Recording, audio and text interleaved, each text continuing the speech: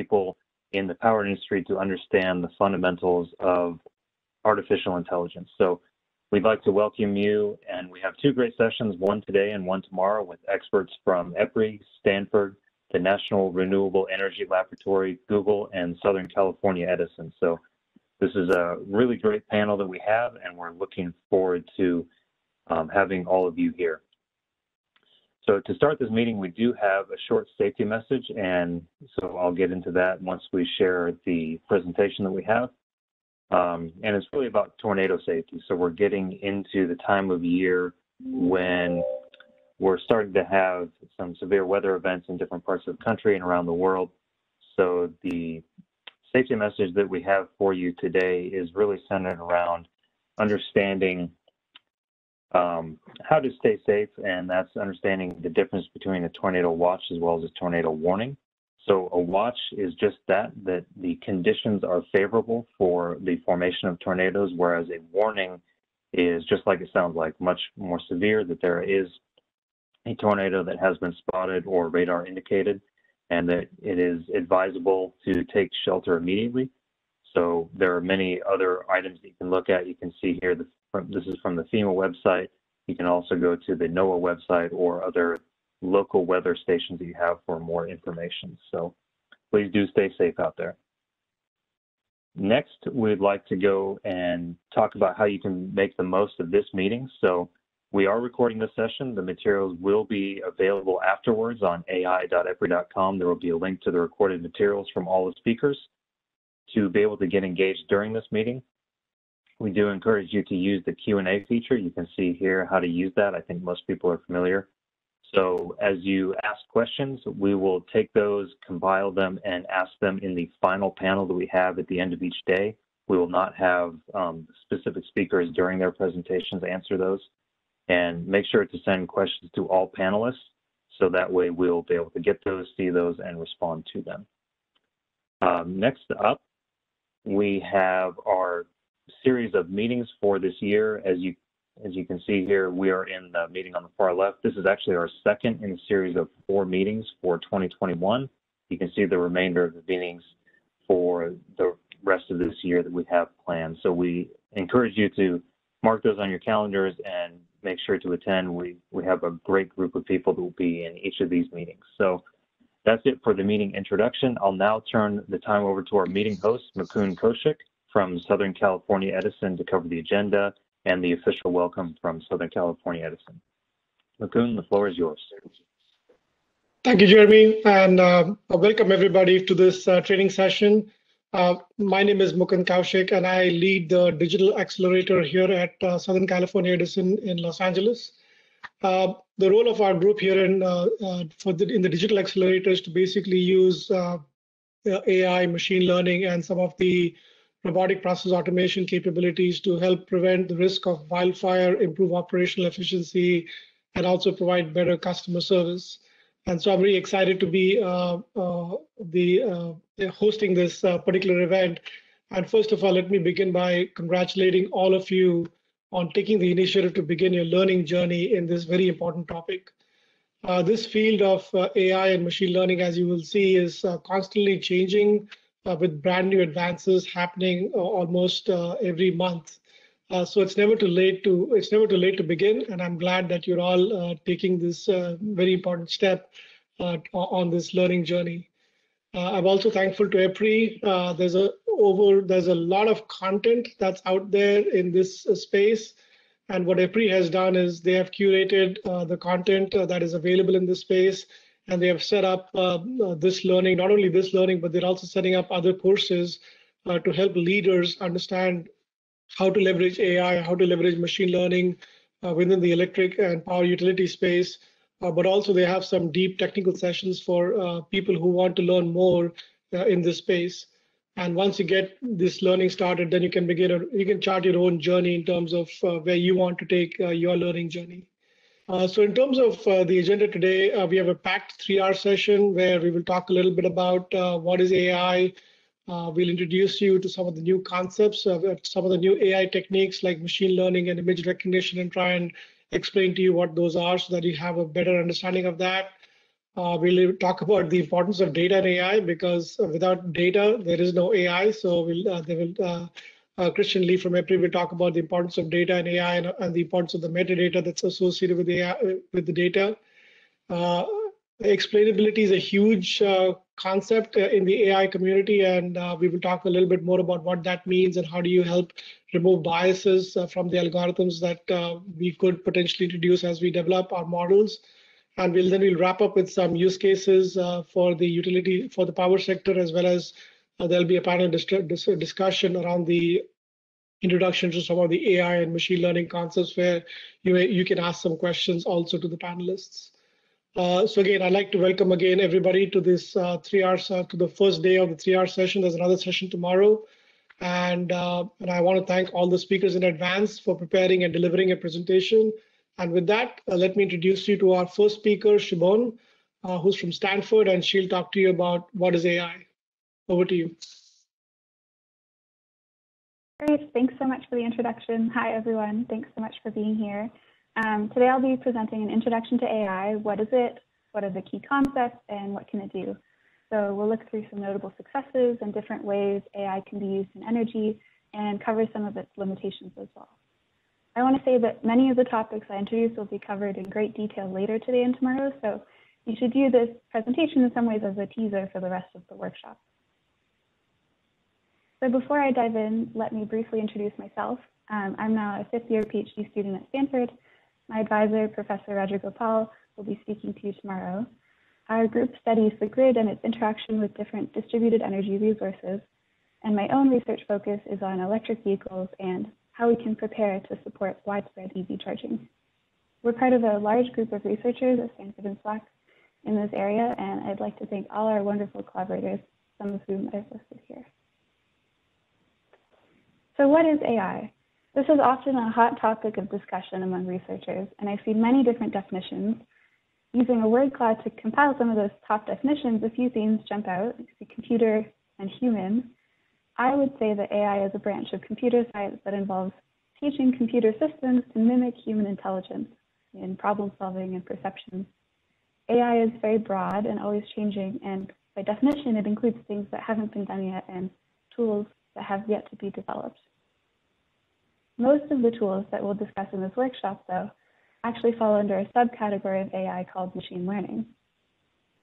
Definitions for machine learning focus more on data, learning, making predictions, and decisions. I like to think of machine learning as a toolbox of approaches and algorithms that use data to solve interesting problems. And that's where this workshop will focus. We won't be discussing AI in the context of general intelligence, so no robots that think and act like humans, but rather we'll discuss how AI and tools for machine learning can be used to solve other exciting and important problems in energy. So the tools in the toolbox of machine learning can be divided into several categories. The first I'll briefly introduce is called unsupervised learning, and that looks at a single data set. This set of approaches tries to find insights and patterns within the data, for example, by clustering the data into different groups. The second main category of tools, called supervised learning, is a second data set. You could think of this as outputs or labels for the input data samples. And this set of approaches tries to learn the mapping from X to Y. So for example, if the input data includes individual households, then the output label might describe whether that household has installed rooftop solar. Or in another example, weather data could be the input, and the output could be expected production at a wind farm site. The third large category is a little bit different and generally involves problems where an agent is interacting with an environment.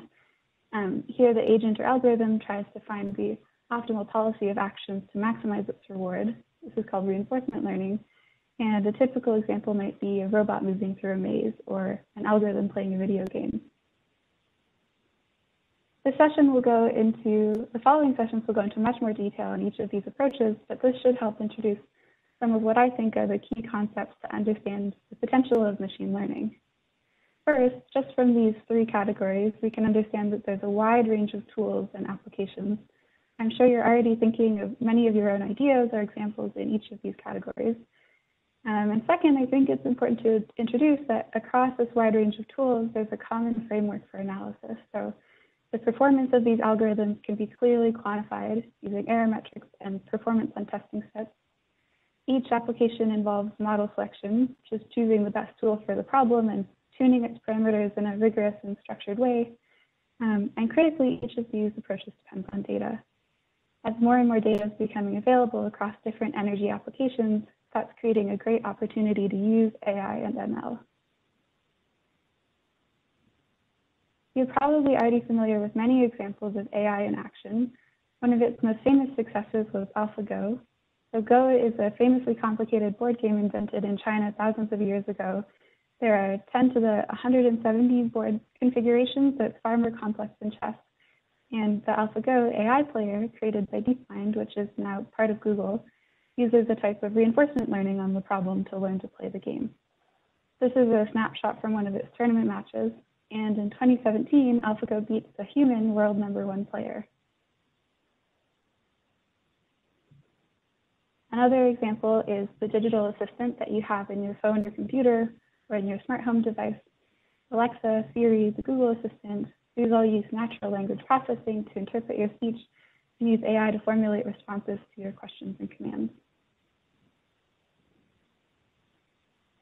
There are also many applications in energy and electricity. Just take a look at recent papers in any of the top energy journals and you'll see machine learning, data-driven. Here are some snapshots from a few recent publications in Nature Energy as an example. So let's dive into those applications a bit more. How can AI be used? One major application is in image processing. So here's an example from a project called Deep Solar that used deep learning to identify solar panels from Google Earth images. On the left, you can see how the algorithm processed images to identify the panels, and on the right, an illustration of the database that the project created, showing the density of panels all throughout the US just from these images. Another type of application is in automating responses.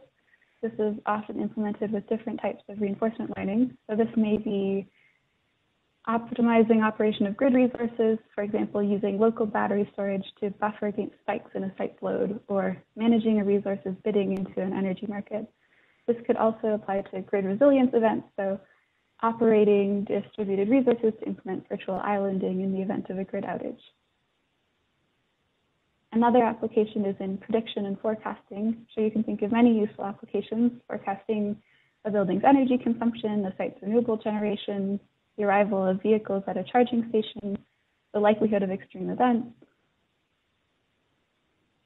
Here is an example from a project in our group that looks at forecasting load for individual appliances in a household.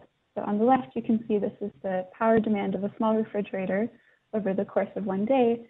And on the right, a graphical representation of the model that the authors used to predict the next step in the time series, the parameters for which were all fit directly from the data. Another type of application is in identifying errors or anomalies. There are many tools in the machine learning toolbox that can be applied to this problem of labeling data points that are outliers or look different than expected or are suspicious. ML tools can also be used to identify patterns and clusters in data. This is one of my personal favorite methods. One application from a paper we have under review right now looked at the change in electricity demand caused by COVID-19 lockdowns and restrictions. Here on the left is an example using the US, a snapshot from a paper showing the change in electricity demand through the month of May 2020, and clustering the different responses for these regions and 53 countries around the world. We identified 4 different response patterns. Here on the right are the 4 clusters that were identified: countries and places with extreme or severe or moderate or mild response shapes and patterns. Another example from my own work looks at electric vehicle charging, clustering electric vehicle drivers based on their charging histories. This figure shows the load profile for each of 5 different clusters of drivers identified by the algorithm, each using a mixture of residential charging, workplace charging, public charging, highlighting the distinct patterns of charging behavior that exist in the data set. Another application, and the final one that I'll list here, is in improved modeling. So this can be important in cases where traditional model parameters are unavailable, or measurements are missing, or for some applications where solving the traditional physics-based model equations is very computationally expensive. So here is an example from work in our group that use machine learning methods for modeling distribution networks. The powerful equations on the left describe the relationship between power and voltage in the network, and these highlighted parameters, G and B, represent characteristics of the network. The approach in the paper directly estimates those parameters from the data from measurements taken at different nodes in the network, rather than relying on physical models of the line. So this is just a snapshot of the many types of machine learning and the many applications in energy, certainly not an exhaustive list, and you'll go into more detail on some of these throughout the rest of the workshop, but hopefully this gives a good introduction of what's out there. And finally, I want to include a warning about some of the challenges and dangers that can also come with using AI and machine learning. Some of the algorithms can be brittle and easily hacked. So in this example on the left, images were altered or created to trick an image processing algorithm. As humans, we can easily look at these images and say, you know, this is a stop sign, or that's not a starfish, but to the algorithm, they look very similar. The data sets used and the engineers creating the algorithms can also introduce their own biases. On the top right here is a snapshot from a study that compared the accuracy of commercial facial recognition softwares on people of different genders and races. The authors found a large discrepancy across the different softwares, up to 34% difference in accuracy in the performance on identifying lighter men and darker women. And AI can also be used for dangerous applications. So this is a clip from a video shown in one of MIT's intro courses to AI. President Obama did not actually read the course syllabus and do the introduction for the class, but this deepfake version of him doing it was very convincing. This isn't to say that AI or ML in general are dangerous. They're just tools, and like any tool, how and where they're applied is important.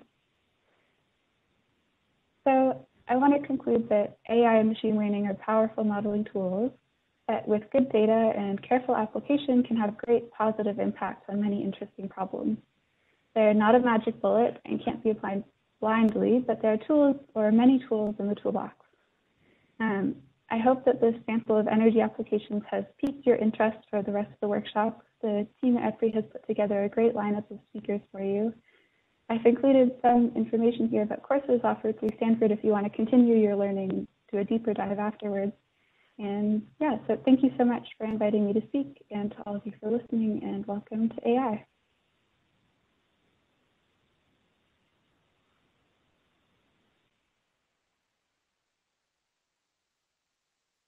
All right. Hope you guys can hear me well. Thanks, Sean.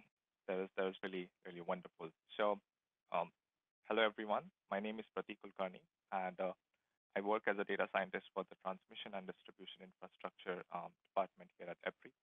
Today, I will be talking about the widely used, widely implemented AI techniques in general, shedding some more light on the ML trifecta, that's supervised, unsupervised, and reinforcement learning. And then eventually, I'll be digging deeper into image recognition and what are the different techniques that are being employed in the industry, different technique workflows that you can adopt yourself for your own applications, for your own projects. And then I'll be also talking about some of the utility applications. So really, AI or artificial intelligence is the umbrella term that all of us hear all the time. I'll help you guys kind of demystify different terms as it relates to AI. To define AI, really, AI is a system that is capable of making some smart decisions based on conditions. Now, this does not necessarily mean that any AI system would have a learning concept associated to it. It even might be a deterministic algorithm that has been smartly built and can work well in an environment. On the other side, data science is an interdisciplinary field about scientific methods, processes, and systems to extract knowledge or insights from the data in various forms. Now, what this really means is, with the data that you've got, with all the pre-processing, with all the data factoring and data analysis that you do, you can drive decisions out of this data. data science really means. Machine learning, on the other hand, is again a subset of the bigger umbrella term, artificial intelligence. It is a concept of building a model that is capable of learning from data to make some unseen decisions, to make decisions on unseen data. Now, this is really a process where you build a function or write a function that learns certain patterns in the data and then predicts on unseen data. On the other hand, deep learning is even a smaller subset of machine learning that deals with even complex forms of data like images, speech, text. It's really important to understand the key differences between machine learning and deep learning and how you can go about your own applications before how you can go about building your own applications. In machine learning, you generally tend to craft your own features. What this really means is in the data sets that you have to analyze the features, you have to find the relevant features, find the irrelevant features, try to find the correlation between them. And once you have got the perfectly factored data set, you can then build algorithms on top of that. While in contrast to deep learning is an end-to-end process, which involves getting an input. You configure the model, you configure the black box, and then you get an output. Machine learning is characterized by gradient descent, which enables the learning aspect, while in deep learning, it's backpropagation that enables the learning aspect. Generally, machine learning algorithms are faster to train as compared to deep learning algorithms, and that's because deep learning algorithms tend to deal with heavier data formats like images, speech, and also heavier computations. That's why you must have heard the term using GPUs to train deep learning algorithms. Some key algorithms in machine learning are support vector machine, random forest, k-nearest neighbors that are used for classification, and linear regression for regression, which I'll be getting into more detail soon. While deep learning, in deep learning, you've got convolutional neural networks, recurrent neural networks, and so on and so forth. So let's talk about supervised learning. Supervised learning is the machine learning task of learning a function that maps an input to an output based on example input-output pairs. What this really means is you've got a data set, and for every data point or for every data row, you've got a target label. For instance, if I have to build a machine learning model that distinguishes between a broken insulator class and a flashed insulator class, I would have every image or every data point in my data set labeled as either broken or flashed. This would be fed to a machine learning model like a support vector machine or any classification model that would learn the differences between these two classes and then predict the class for an unseen data. This is the classical example of classification, while the other type of supervised learning is regression. It is used to predict continuous values. The best example would be to predict the price of a house based on certain features. The advantage of using the supervised learning technique is that you have prior knowledge of the classes in your data set. You can safely discard the data and just store the learn function that can be easily applied to the unseen data. The disadvantage is it's not real time, and it's really sensitive to noisy and incorrectly labeled data. So you've got to make sure that your data set is perfectly labeled to avoid any sorts of unseen issues and biases. The other type of learning is unsupervised learning, which is a type of algorithm that learns patterns from unlabeled data. The machine is forced to learn and build a compact internal representation from the data it is exposed to. The key difference between unsupervised learning and supervised learning is that in unsupervised learning, your data point or your data row does not have a target label.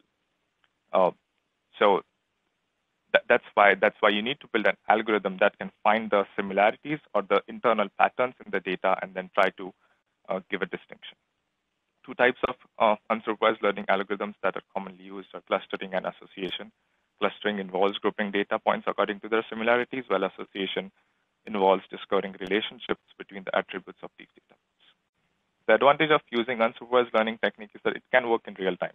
So as your data comes in, you can in real time you can you can churn the data out and build different sort of algorithms. The disadvantage is that it is comparatively less accurate to supervised learning, and it's really difficult to confirm your results because you don't have a target label. The third pillar in this ML trifecta is the reinforcement learning. It is an area of machine learning concerned with how intelligent agents ought to take actions in an environment. in order to maximize the notion of cumulative reward.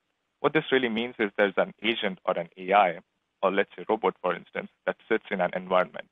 It has the ability to perceive the state in which it is in, and depending on this state, it can generate an action. This action, or also the output, is rewarded with a positive or a negative feedback or reward. And based on that, it moves to another state.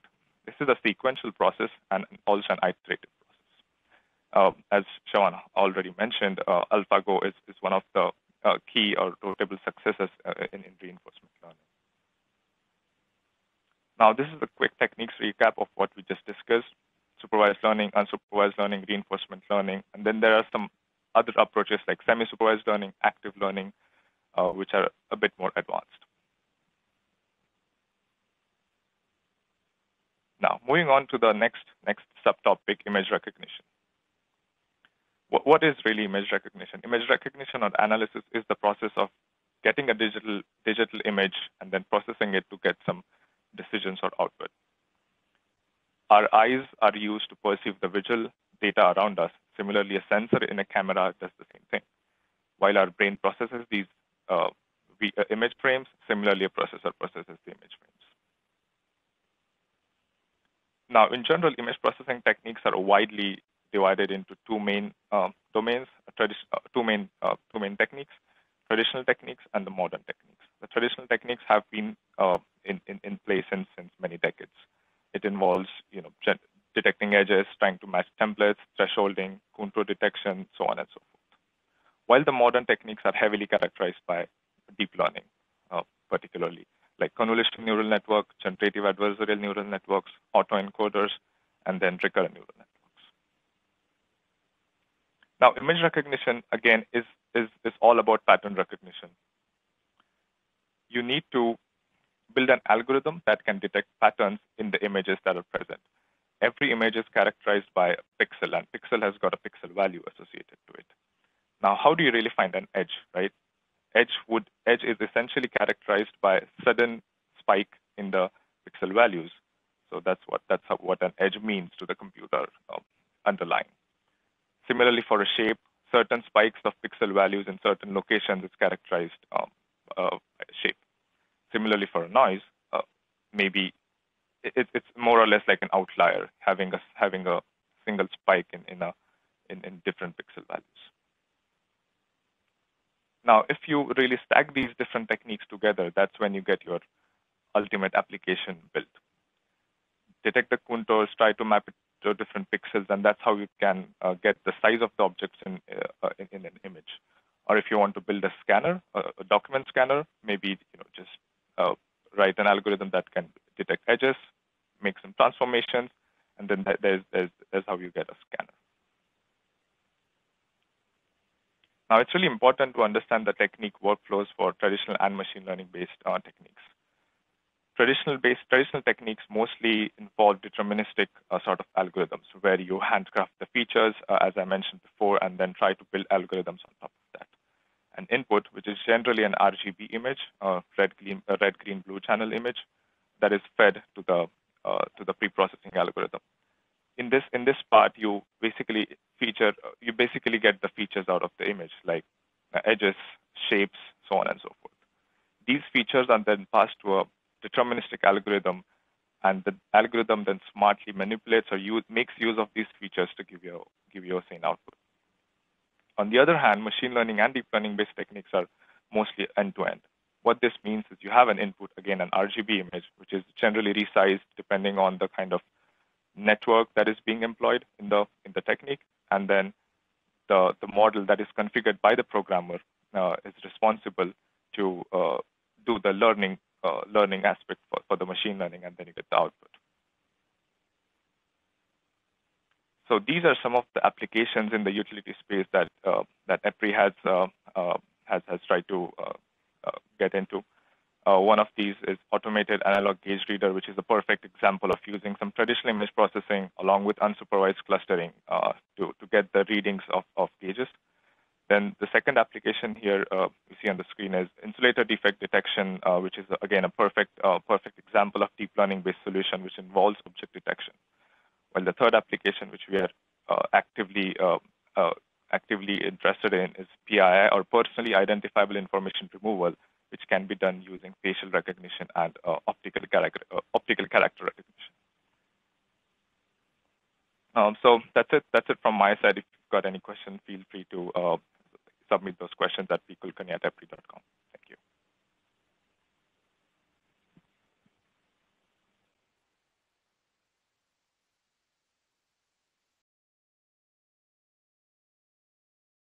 All right. Thank you so much for that presentation, Pratik. I'm Yashwant, and I'm a senior technical leader at EPRI. And now that you've seen what eyes are capable of seeing for a machine learning algorithm, we're going to talk about speech and listening skills for a machine, more specifically natural language processing. So language is something that we humans invented, right? Right from scratch. There's no rule bound by physics or chemistry that limits us to languages. So how do we go about teaching language to a machine learning model that knows nothing about English, French, Japanese? Let's take a look. So natural language processing is part of the whole AI paradigm. It kind of falls in a lot of different places. It can be used as a simple machine learning tool. It can be used as a deep learning application. Just for the simplicity's sake of this presentation, since this is just going to be the intro to AI, I'm going to keep it really high level and talk about a really simple use case.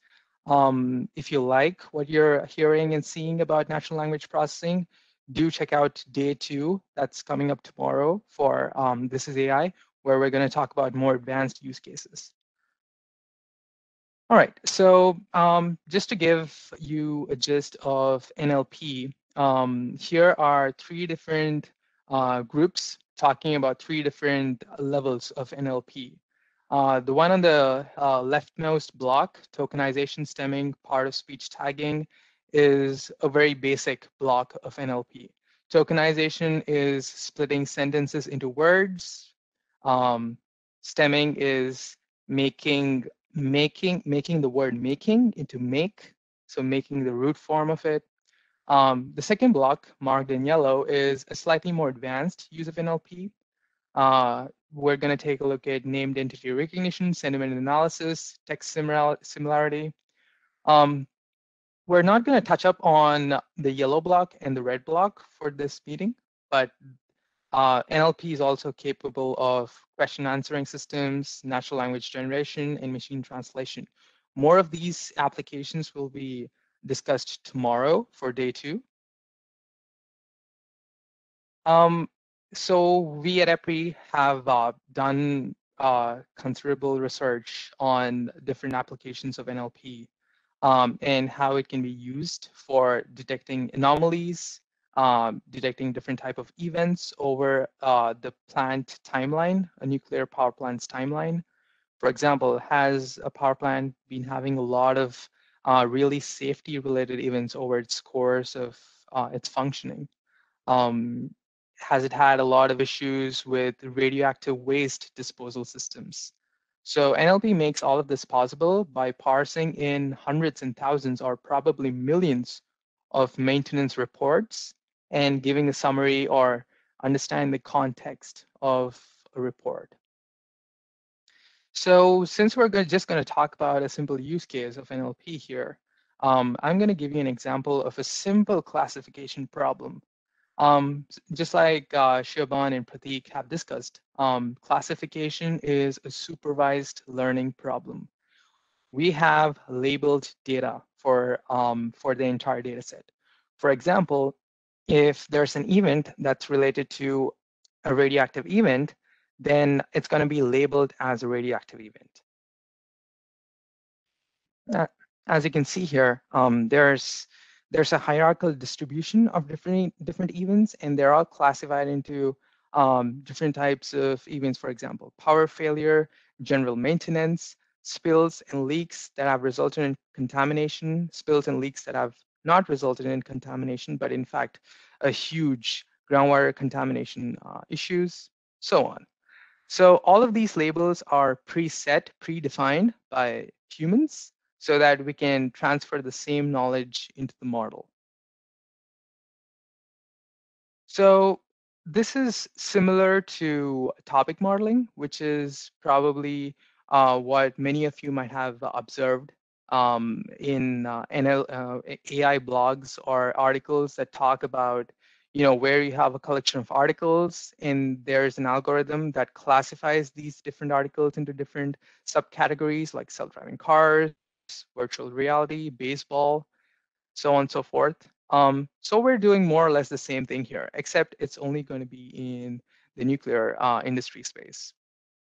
So I'm going to walk you through a simple pipeline about how this gets done, because a machine only sees zeros and ones, right? How does it see words?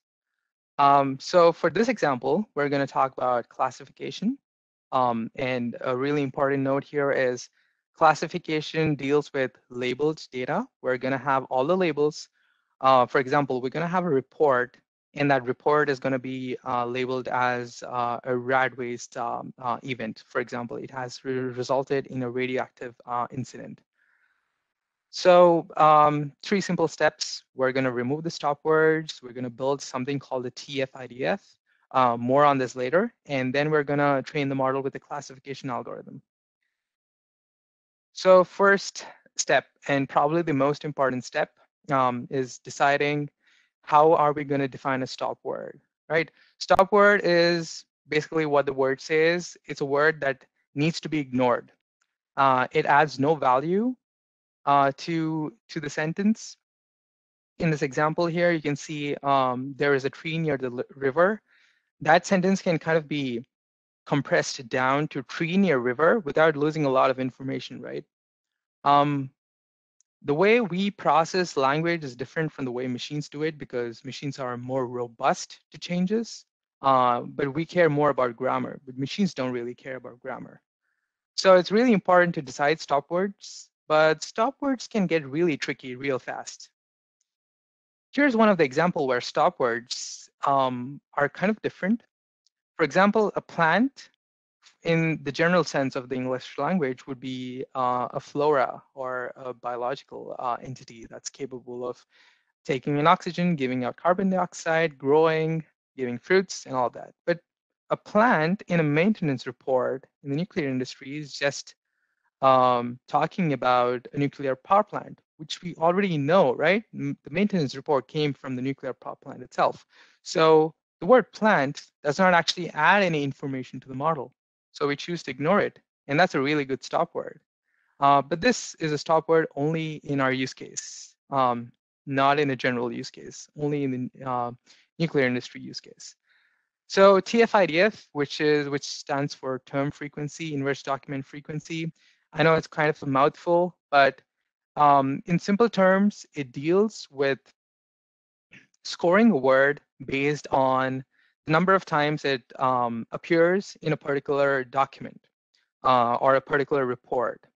So if a word appears a lot of times in a single report and it doesn't appear anywhere else in the entire collection of reports, then probably that's a really important event, right? Or an event that has not happened anywhere else that has happened in this particular report.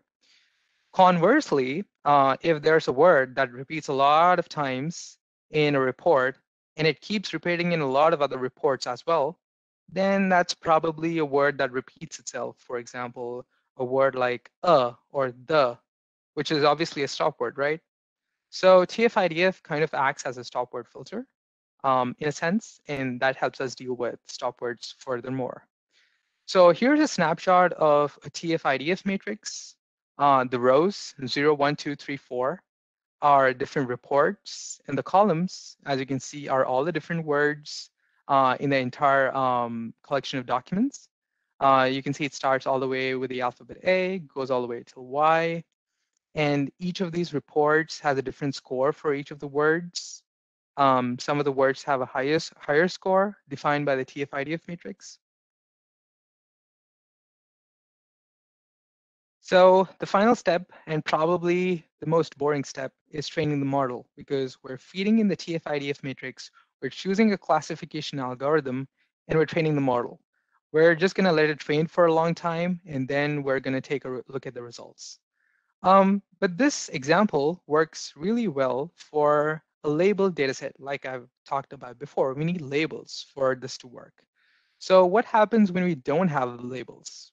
Well, just like one of the big software company out there says there's an app for that, I would say there's an application for that as well.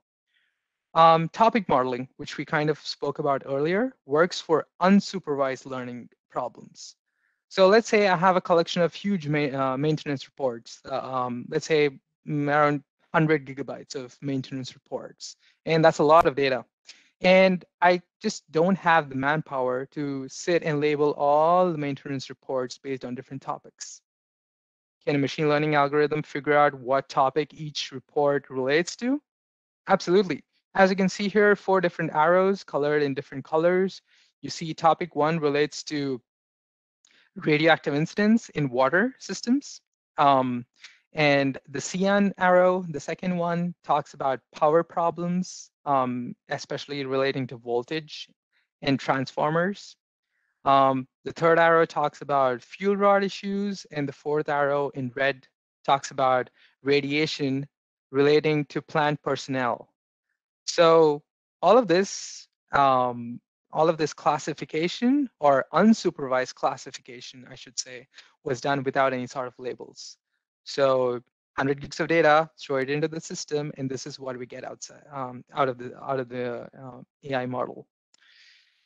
So of course, I've shown you all the really nice stuff about NLP, but there's a few places where it can go pretty wrong. So pronouns, gender agreement, number agreement, writing 2 instead of the numerical representation, or a Roman numeral even might add a lot of confusion to the model. If it has not seen Roman numerals before, it would just not have a good time with it. And this is just one of the 2 presentations that I'm giving. So if you stick on for a little longer, then I'm going to talk about a real use case that we're working on, and I'm really excited to show you about. That's all about NLP, and I will hand it over to Christine for time series. Hi, everyone. Thank you very much, Yashwant. Hi, my name is Christine Lee, and along with Yashwant, I'm an EPRI data scientist in our nuclear innovation team with our data-driven decision-making program. Today, I'm going to be giving you a brief intro into my specialty area, which is time series. So what is time series? Time series itself might sound really simple, just a string of numbers or indicators with some sort of timestamp. However, in order to take advantage of the powerful models that we have available to us via classical and AI methods, our time series does need to have a few requirements met. And the 3 of them is that it needs to be consistent, unique, and sequential. What I mean by consistent is that it needs to have equally spaced time intervals. It also needs to be unique, so you can't have duplicated timestamps, especially when they contain different values. A classic example of this is daylight saving time when fall is repeated during fall back. Finally, it needs to be sequential. Now, I know this sounds really obvious, but timestamps need to be in order of increasing time, and events can't happen inside of each other.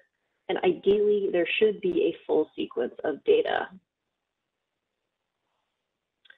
So now you're wondering, why go through all the trouble of making sure your data is in this workable format?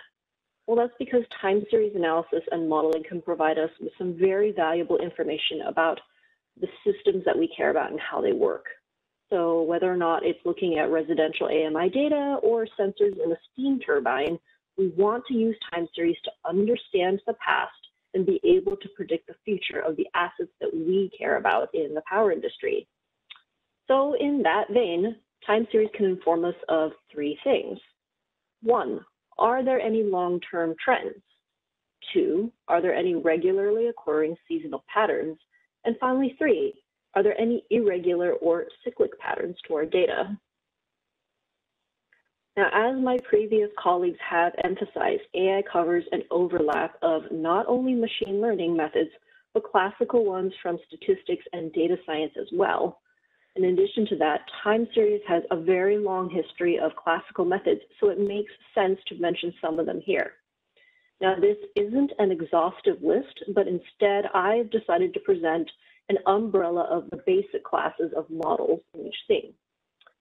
So, for classical methods, I always like to call out a fan favorite, linear regression.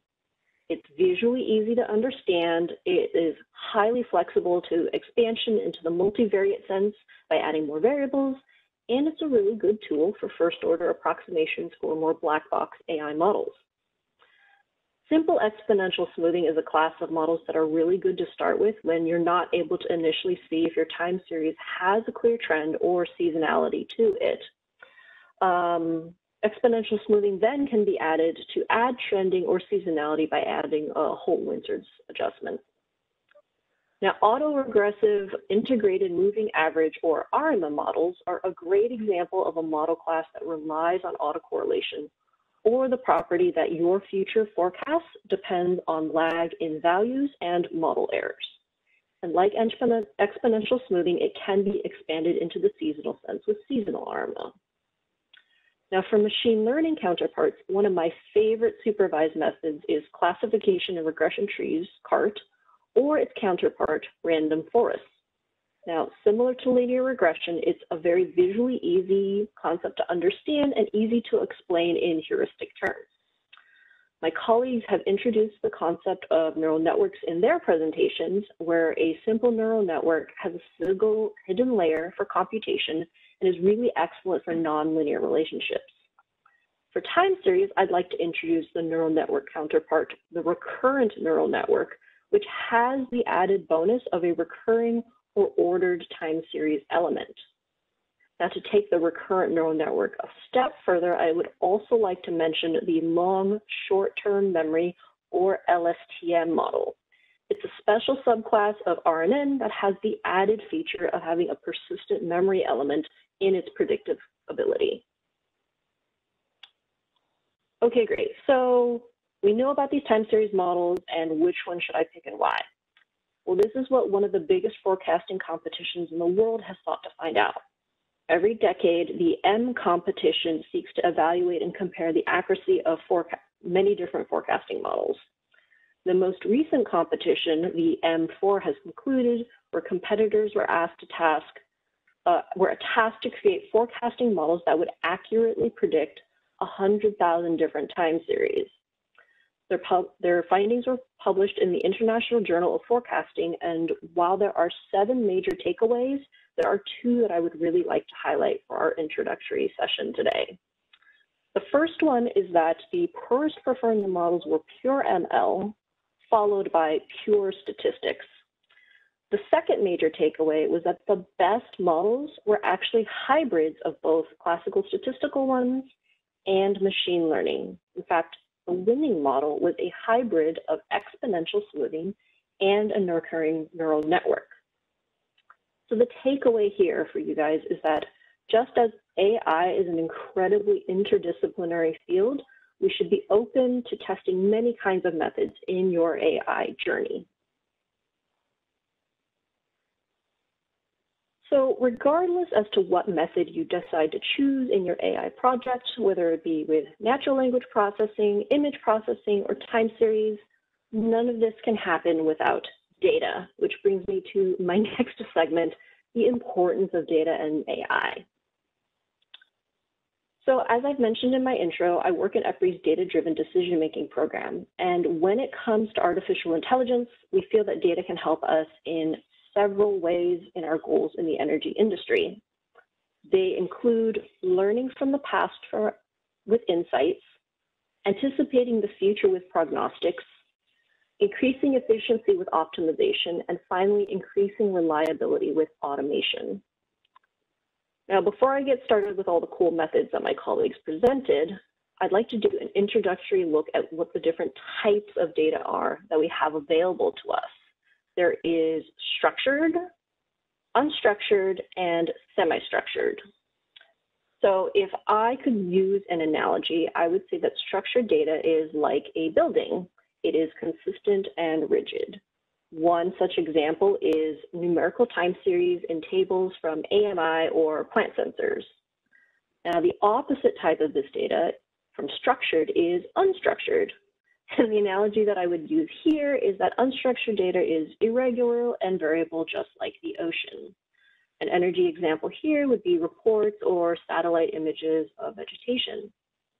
And then finally, there's a somewhere in between, which is semi-structured data. So to fully complete the analogy, semi-structured data would be like having a pool.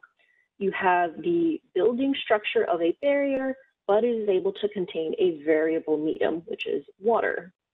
The energy examples here include work order data with free-form comments or JSON pricing signals from an API call. Great, so we know what the different types of data are that are available to us, but why is metadata important in addition to the data that we currently have? A really common mistake in AI is simply dumping all of your data into an analysis method, hoping for great results. However, doing this actually usually yields pretty poor metrics, and that's because most data needs other forms of information to learn, such as metadata, in order to better inform your AI models. So instead of talking about this in a general sense, I want to give you some concrete energy examples of ways that metadata can help your analysis. So say for a structured time series from Plant Historian, say you want to do a correlation analysis. If you have metadata, such as plant component diagrams, you'll better be able to see if the components are lagged in time series or in parallel, and it'll give you more explanatory power. For unstructured data, say you have satellite images of vegetation and you want to do some edge detection. Having GPS coordinates as your metadata is really helpful so that you can align it with asset location information. Finally, with an example of semi-structured data, such as work orders, you might want to do remaining useful life analysis on your largest components. Having plant commission date will help you get a more accurate endpoint than assuming the start of the work order date in your records. So working with real-world data also comes with real-world problems, and missing data is one of them. What most people don't know is there's actually many different types of missing data, and it comes with a variety of risks when using them. The three types of missing data are MCAR, missing completely at random, MAR, missing at random, and finally MNAR, or missing but not at random. And the best way to differentiate between the three is with an energy example. So let's assume that you have a plant sensor that measures pressure. If the data from the plant sensor is missing completely at random, that means that, say for example, missing values occur when the sensor breaks. When a sensor breaks, that usually happens at random and it's not dependent on other data. And there's a low risk for bias when having this kind of missing data. Now, if the plant sensor data is missing at random, it could be that the missing values happen just on the weekend when the facility staff is not on duty. So your day of the week variable is the conditional variable for your pressure data. Now, in this case, you do need to proceed with caution. There is a potential risk for bias, but at least you know what the conditional variable is. Now, finally, if your plant sensor data is missing, not at random, this may occur when the missing values happen when the pressure sensor gets overloaded. So the fact that the pressure sensor is overloaded and not recording is the reason for the missing pressure. Now, in this case, you need to proceed with extreme caution as there's a high risk of bias because it's your sensing element itself that's causing the missing data. So in the many ways that data can be missing, we actually do have, luckily, a lot of mitigation strategies. You can ignore, you can delete, you can impute, you can synthesize, and finally, you can contextualize. Now, when you ignore missing data, you're simply choosing a method of analysis that doesn't require a full set of observations and can easily skip to the next variable or value. Naive models and random forests are capable of doing this. Now, if you delete your data, that's something different from ignoring it. So that means you're removing the entire row completely.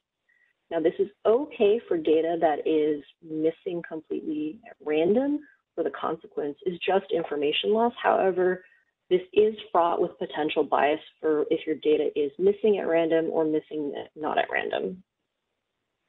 Now, a really common way to deal with missing data is imputation, and there are a lot of great methods out there, both univariate and multivariate. I would say choose the best one that meets your needs based on explainability and ease of computation. And finally, you might find yourself in a situation where you have a large part of your data missing or there's very little data to spare. Now, in that case, you can try synthesizing your data. Just be sure to do this with care and make sure you really understand the physical system.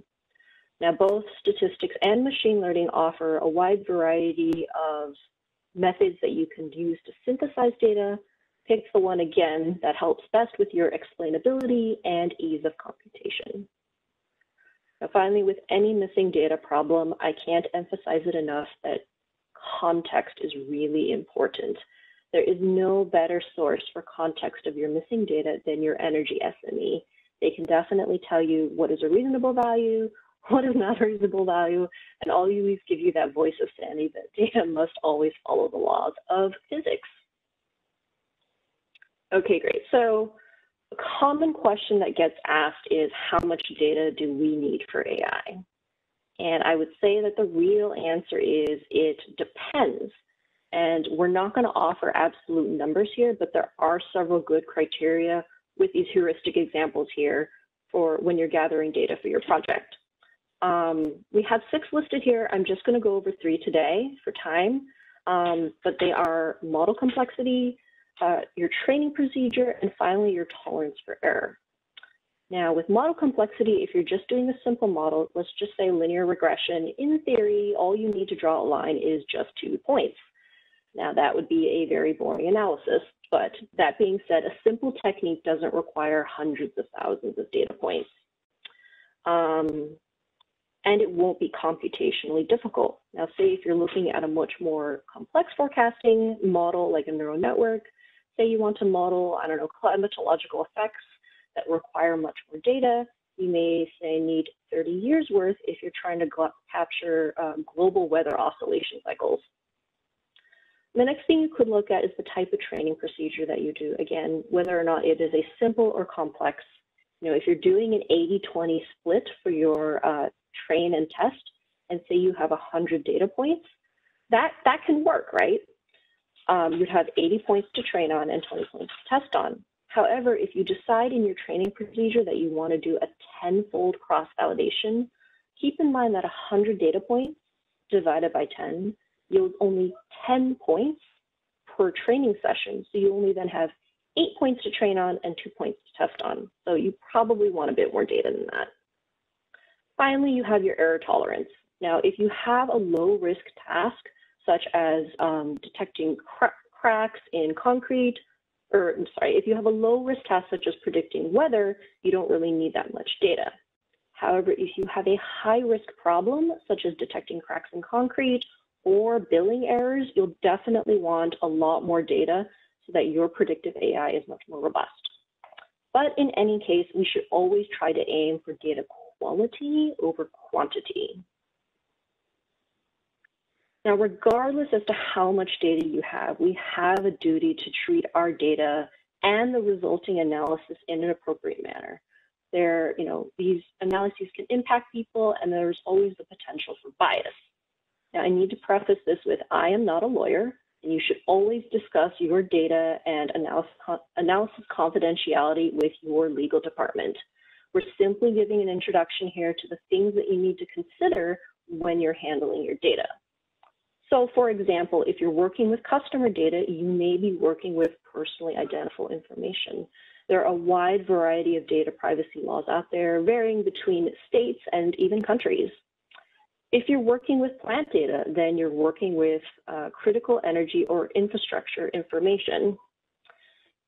Also keep in mind that some data may be subject to export control, and this encompasses the export of goods, software, and technology that could be used against the interests of the exporting country.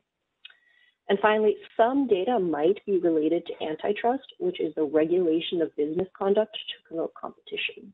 And keep in mind, as these technologies progress and as well as change, these legal procedures will evolve and update as well.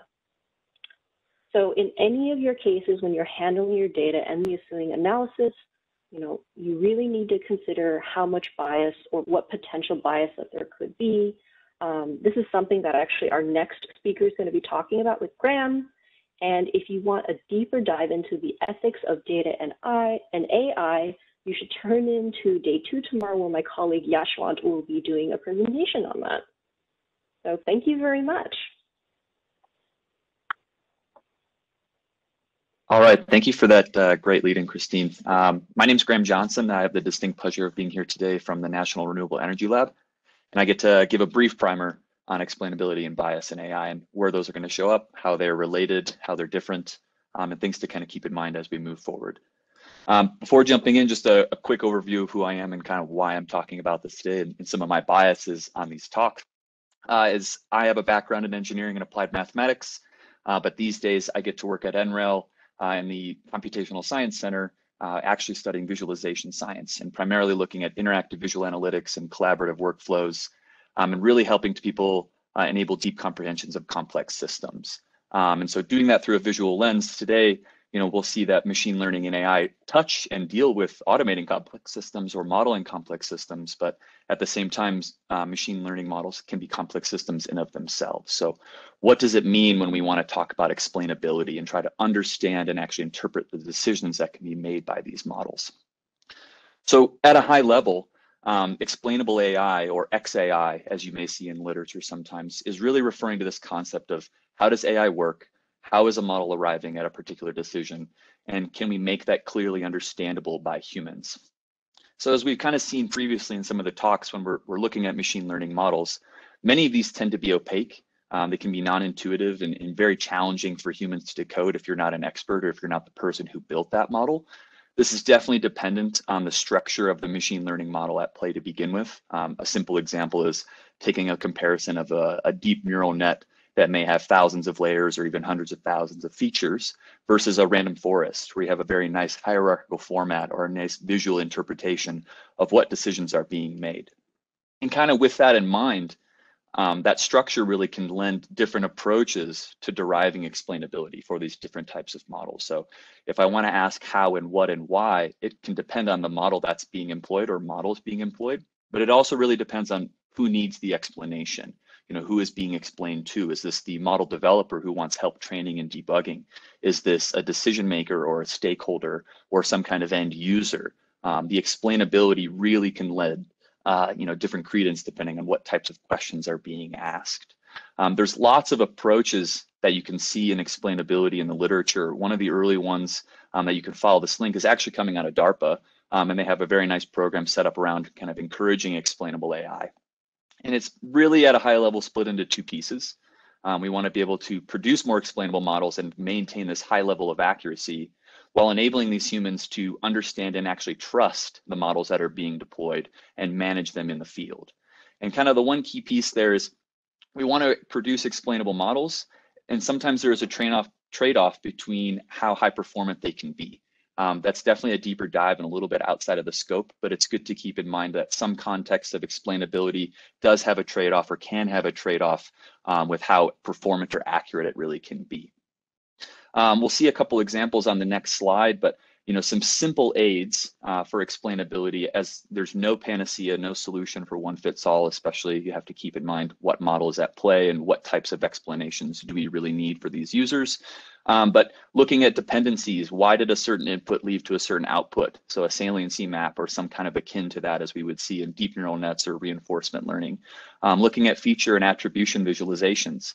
And at the same time, leading into more of the bias that we'll see in a minute is actually looking at patterns and statistics over large areas of output or long times of output and seeing how the models are actually performing in those ways. It's very important to take a mixture of approaches when you're looking at explainability. And it's, again, one thing to build a machine learning model. It's another thing to be able to actually explain why it's producing the certain types of results that it does, and trying to lower that bar for an end user not needing to be an expert in machine learning to understand or have an explanation as to why. To that end, there's many examples that we'll see, and this is definitely a hot topic within machine learning, and especially, as I mentioned, XAI is this kind of field in literature.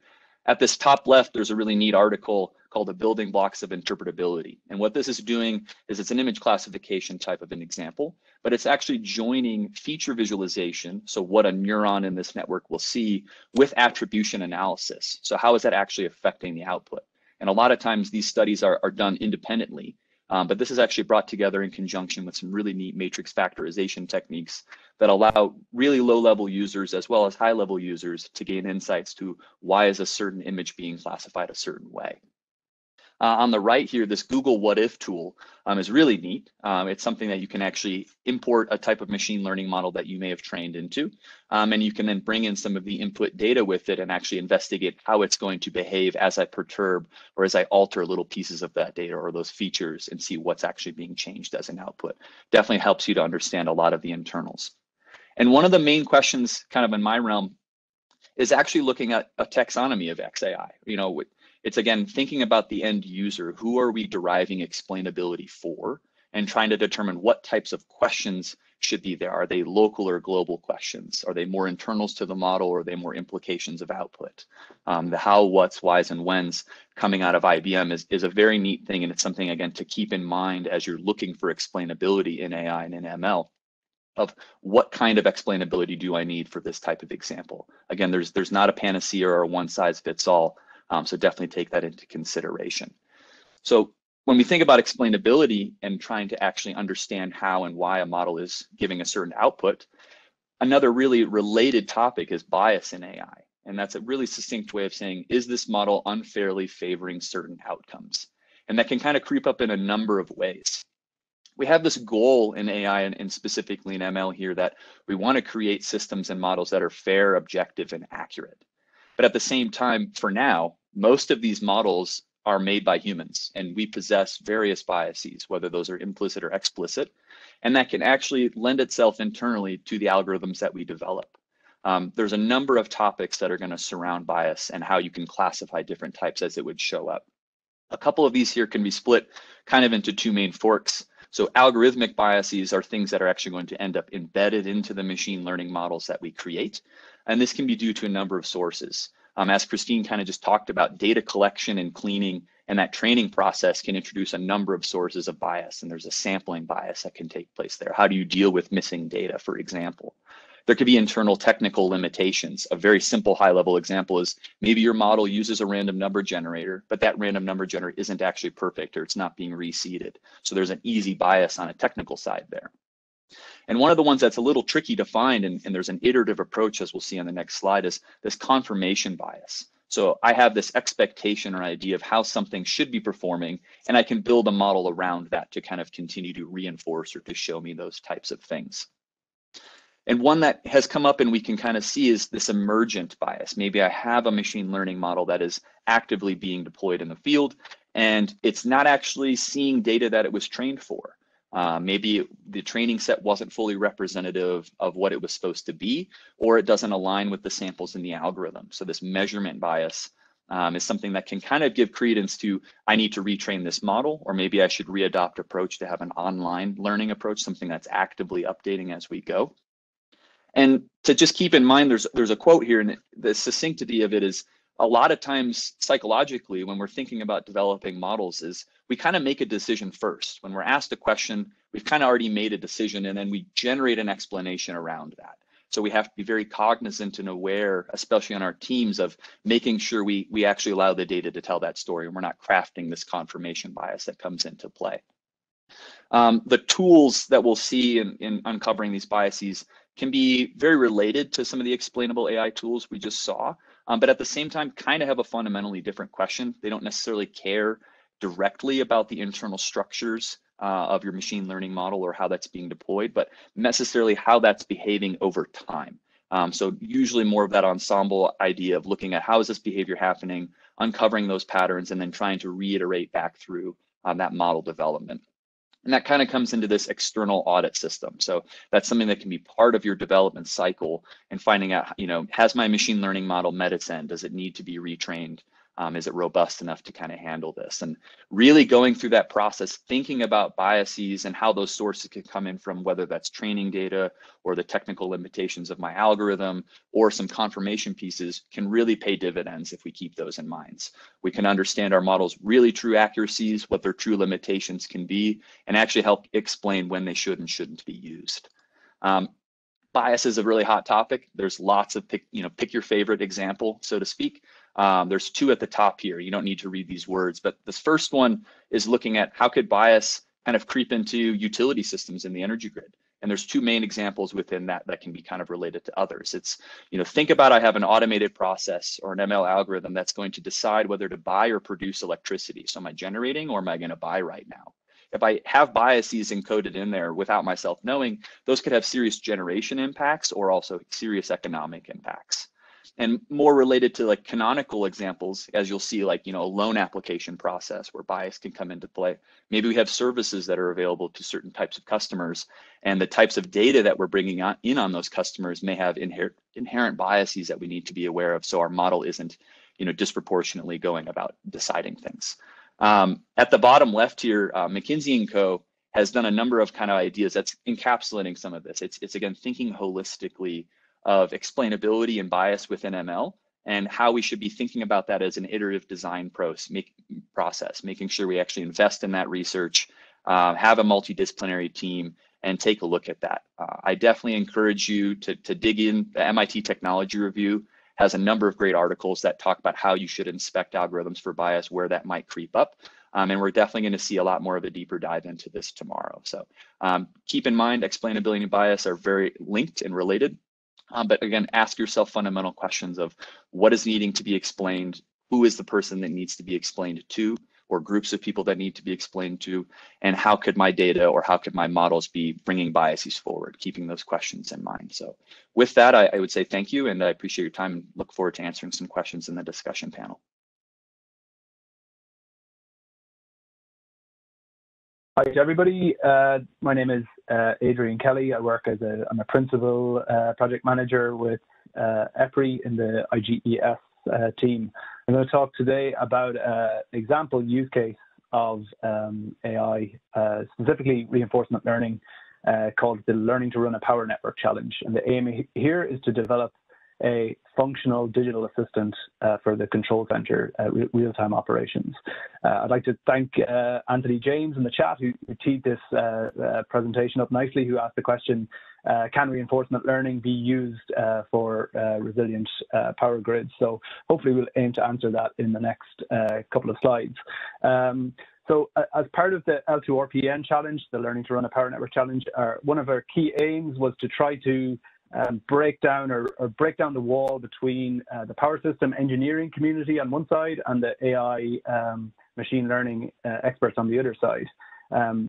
Because what we realized pretty quickly is that power systems people are very narrowly focused on engineering solutions or solutions that have always worked, optimization algorithms, which will run into computational barriers as we try to decarbonize the grid and reach climate goals. Whereas on the other side of the wall, the AI community are experts in their field, but might not have the use cases or the access to data that's needed to develop their capabilities and technologies. What we wanted to do with L2RPN was break down that wall and link the two communities.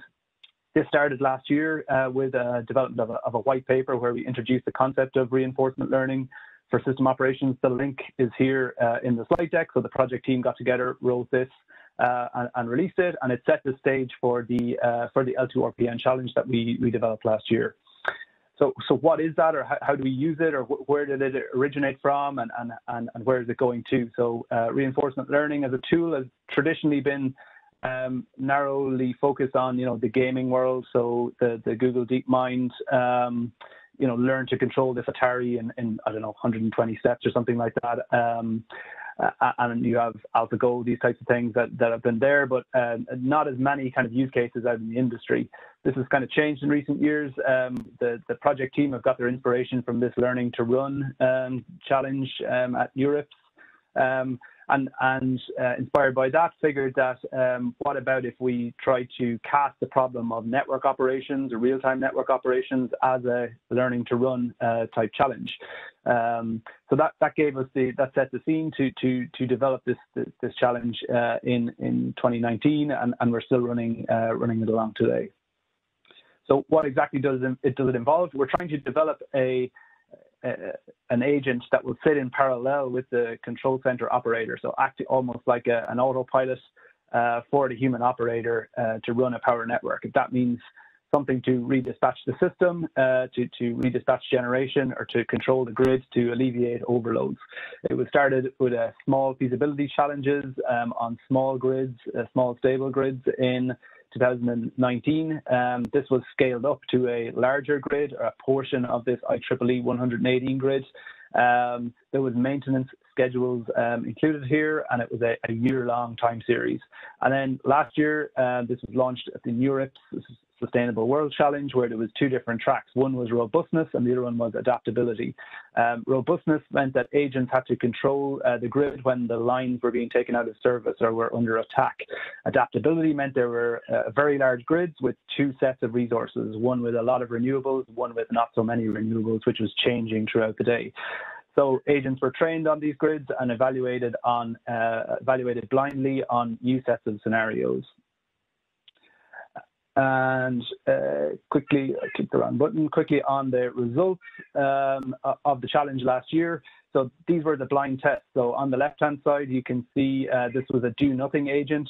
So if an agent sat and did not act on the network, the grid blacked out in 22 out of 24 different scenarios. The top 3 winning submitted agents were able to keep the grid alive through dispatch actions in 16 agents in the case of the winning agent, and then 13 agents in the case of the second and third agents.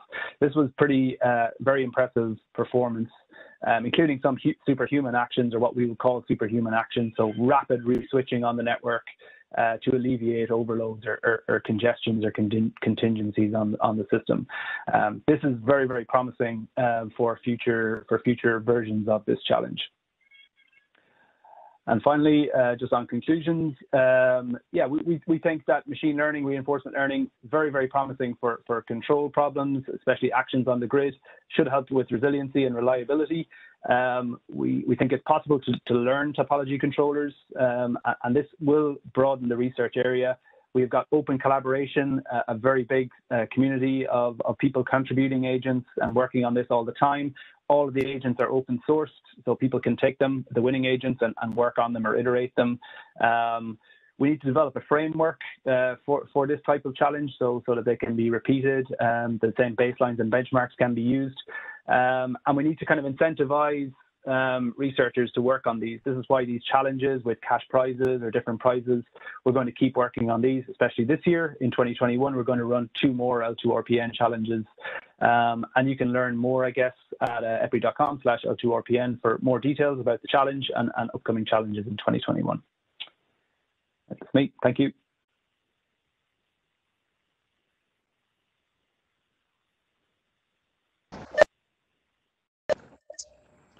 All right.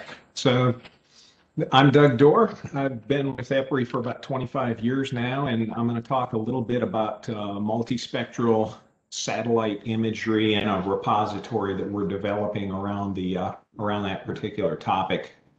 So most of you are probably familiar with geospatial intelligence tools, or what we call geospatial intelligence tools. So examples are Google Earth and some of the open source products like ArcGIS. And if you've been around long enough, you probably remember the original tool that Microsoft and TerraServer collaborated on, where you could amazingly go in and look at the top of your house, or look at some area that was pretty amazing at the time. All these systems, they've been fantastic learning tools for us to understand our environment with a more spatially aware perspective, and even more importantly, to understand it with the idea that we can take different kinds of mixed reality layers and attributes, like, say, fire threat areas, or vegetation health, or other attributes, whether that's just labels on roads or speed limits or something like that. And we can take all of this and we can understand the geospatial data with just a lot more clarity and a lot more resolution than we could otherwise. So the challenge with the free imagery is that it does come with some usability gaps. So for example, resolution is a challenge. Some areas are just not detailed enough. Others, we've got flyover data versus satellite data, so we just don't get exactly what we want from a use case perspective. Or perhaps the image is 3 years old and hasn't been updated for the last 3 years. Or the image is just completely missing. So these challenges are one of the things that we're trying to address in this EPRI TI work. The idea is to curate multiple multispectral satellite data sets, which means that it's not just the visible spectrum, but it's also the invisible spectrum that's available from some of the satellite imagery providers. And what we intend to do with this is answer some of the key R&D questions around first, how the electric power industry can leverage an image repository to support our most beneficial use cases. So instead of each of us having to go to the vendors and curate our own repository, can we do this as an industry and all learn from what we're all doing in terms of those specific use cases that are most valuable to us? Secondly, can we quantify some of the cost savings and the other trade-offs like resolution compared to, say, flyovers or drive-bys, or the most expensive thing, which is boots on the ground? Now we can't remove that from the equation, but the question is, can we use satellite imagery to change the game in terms of the costs of some of that? So those are just some of the questions that we're trying to answer in this. Another one is just, are we getting the most out of geospatial analytics, or do we need to develop some AI platforms that allow us to use natural language processing to query the data in ways where we don't have to program anything in? We just ask the questions like we would with Alexa or with Siri. And then are there opportunities with our members to facilitate a vendor bake-off? So these are, I just wanted to kind of present what we're doing here. The image you see, that's an example of some at-risk trees that we identified from the satellite imagery.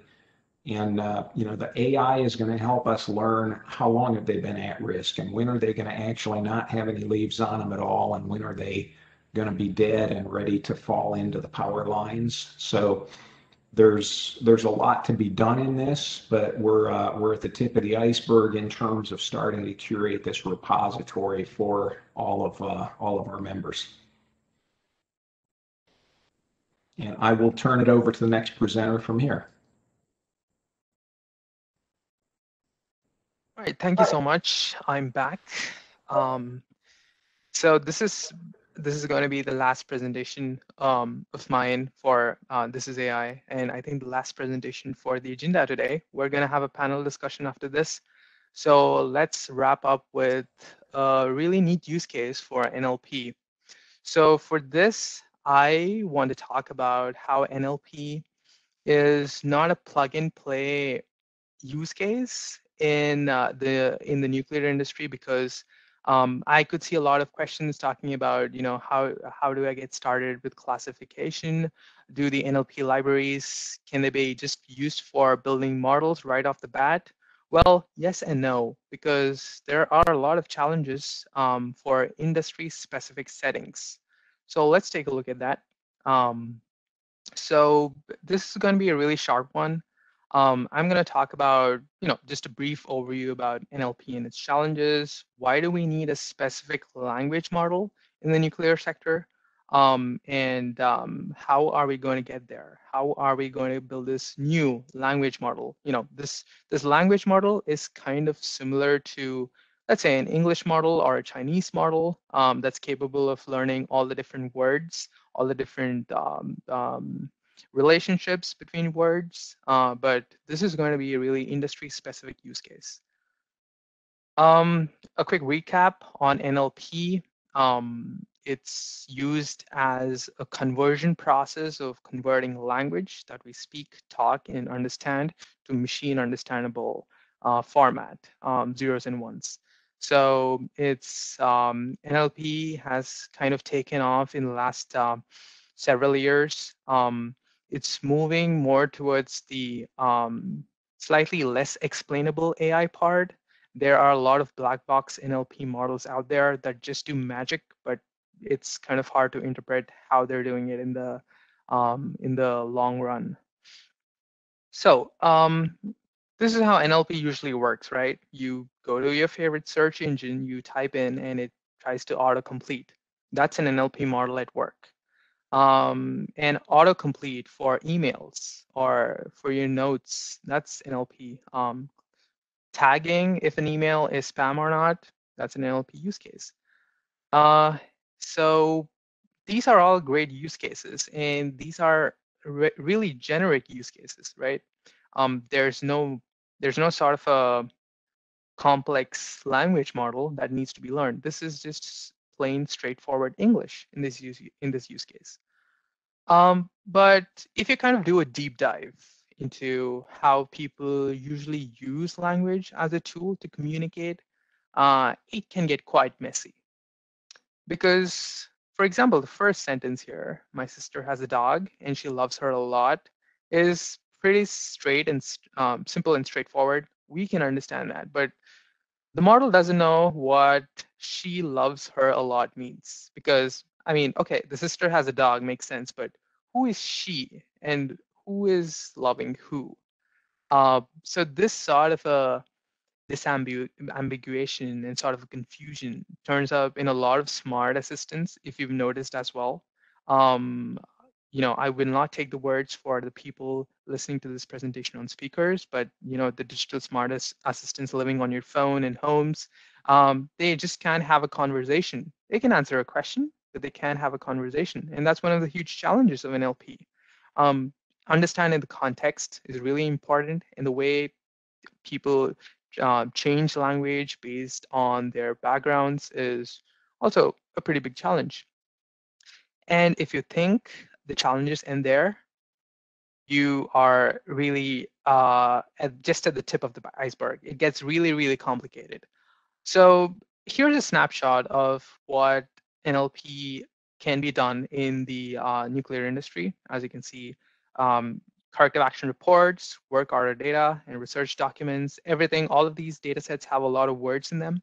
You can use NLP to do a lot of different use cases. For example, a couple of use cases that I've already talked about is event classification, contamination, event detection, cost analysis, figuring out what strategies are good for maintenance of a plant, what sort of component replacement would be the best for a plant at a given point of time, and so on.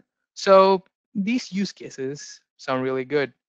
They sound really robust, but here's the curveball, right?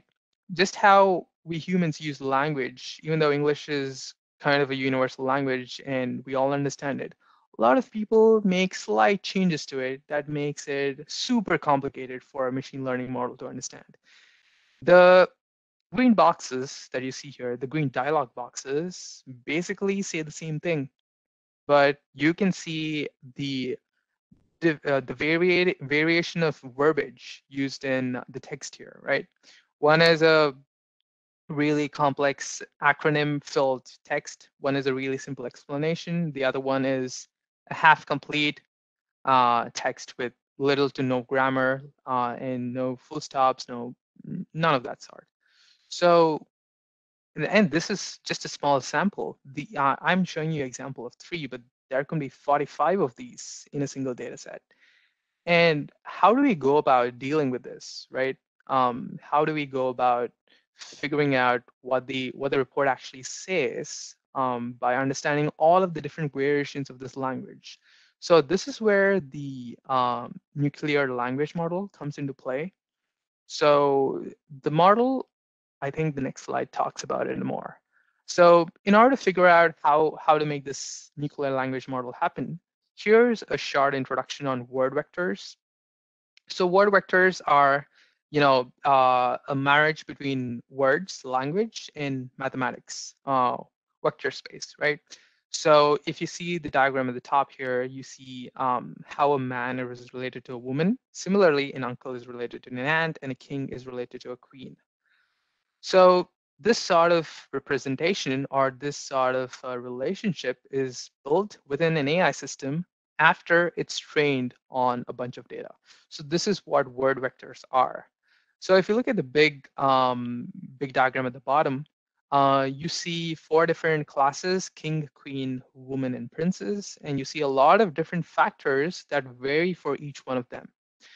For example, the age for a king and queen is high, but for a princess is really low. And that makes sense for us, right? But this is how the machine makes sense of it, right? So it understands this relationship that king and queen are 2 entities who are not that young, who have a lot of royalty and masculinity factor, who have a lot of femininity factor is a queen or a woman, and someone with a lot of age and a royalty and a low femininity score is a king. So this is how words, an AI model makes sense of words, and this approach is called word vectors. A really cool visualization of word vectors is something that's shown here. It's about capital cities. As you can see, there's a relationship between a country and its capital city. So this is a learned model, a model that has learned the English language, has figured out, that Greece, Athens, Italy, Rome, Russia, Moscow, Turkey, Ankara, all of these are equidistant. By equidistant, I mean they're equally distant from each other. So the model has learned that there's a relationship that's common for all of these different words. And what's the relationship? Capitals, right? So that's something that a human is really easily capable of understanding, but a model kind of needs a primer to understand it. It understands numbers in the vector space. So this makes the representation for us easily understandable, and it makes it really easy for the model to learn the representation in vector space as well. So this is an example in the normal English language, but if you transfer that into into the nuclear industry, it could look something like this. This might seem like a really simple diagram, but it kind of encapsulates the same information. The 2 blocks on the left, rad waste pump and cooling pump, are 2 different components in a nuclear power plant. And they connect to 3 different entities, right? Radioactivity, leak, and workers. So basically what it's saying is, if the model has learned the word rad waste pump, then it can relate rad waste pump to 2 different words. One is the radioactivity and the other is a leak. So if a report mentions rad waste pump, then probably there's a mention of radioactivity somewhere in that report. And probably that report is talking about a leak that eventually led to radioactivity event. So similarly for the cooling pump, it's a leak, but this leak is affecting workers. This leak is affecting plant personnel working in the nuclear power plant. So this is kind of a really high level representation of word vectors. And in order to build this, there's a lot of data curation process that needs to be done, and that's currently being done at EPRI. We're researching on it, but this sort of a representation is really important for building models capable of doing really powerful applications. For example, recommendations for corrective action reports. So similar to the example that I showed a few slides ago, people have different ways of reporting stuff. All of them might be in English. All of them will have different verbiage. People might use acronyms, the full expanded versions of acronyms, or they might use a shortcut, which probably is not even an acronym in the first place. So how do you make sense of all of this? You build a language model that's capable of relating all the different entities, all the different acronyms, synonyms, all the different verbiages to a particular word. Similarly, that can be used for recommending the action to be taken on corrective action reports. So let's say I have 100 different corrective action reports, and if a human has to go through all of those reports manually and label the next set of actions to be taken on it, that's going to take a lot of hours. But if an AI model is capable of auto recommending what sort of an action that the report has to be marked with, then that saves a lot of uptime, right? It's similar to autocomplete that we have on our phones, but it's more for the utility sector. It's more for the nuclear power plants.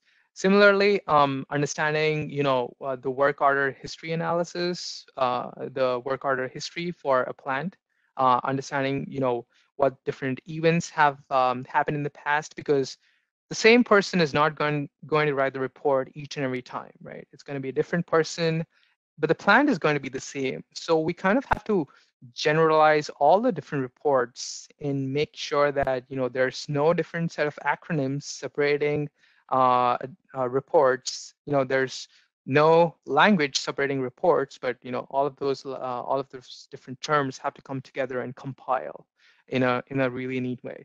So this is quite a big challenge, and we're going to talk about, if you are going to attend day 2 tomorrow, we're going to talk about how we have started approaching this problem. But this is just the tip of the iceberg. There are a lot of powerful ways of making this work, and this is just one of the methods. And that concludes my presentation. And I guess we have the panel discussion coming up next. So Jeremy, back to you, I guess.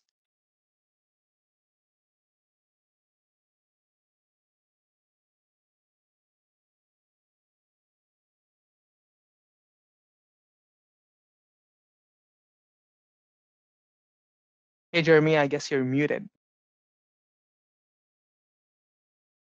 That I am. I think I owe everyone a drink.